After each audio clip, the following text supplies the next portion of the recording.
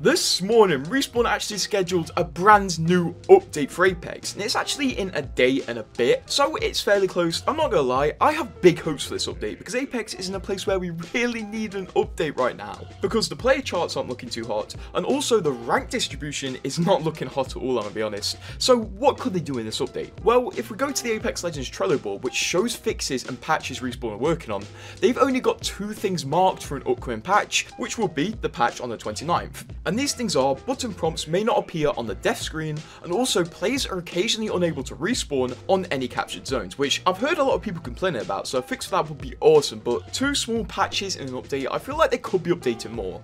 My hopes right now is that they're going to change the rank system in one way or another, because it's so bad right now. Look at the distribution, it's just not right. It's way too easy to climb, and I'm not gonna lie, Respawn kind of need to chuck in an emergency split right now and adjust ways LP is earned to kind of try to salvage and fix the rank system. Although that isn't confirmed, it's just my hope. And looking at the player count right now, I can certainly say ranked being as bad as it is definitely affecting people's interest in the game.